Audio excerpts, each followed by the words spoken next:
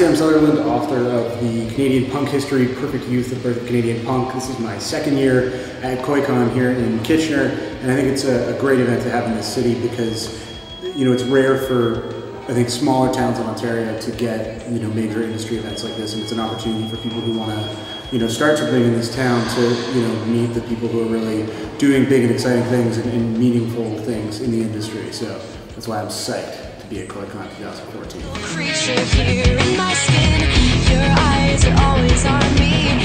What's up? I'm Mercedes. I'm Phoenix. We're both in the band Courage My Love, and we are presenting here at KOICON on the Music Biz panel, and I just love KOICON. I think this is amazing that we have this resource here in Kitchener, of all places. If I had this resource when I was just starting out, you know, I would be so grateful for it. So definitely take advantage of it, kids. Go KOICON!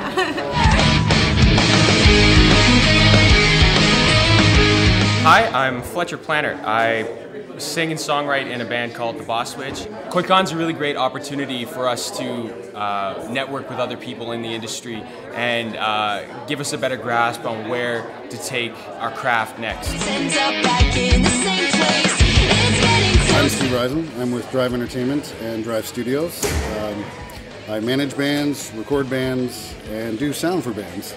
So bands are my life, and here at KOICON we're talking about how bands can make money, how bands can promote themselves, how bands can do everything they need to do in their career.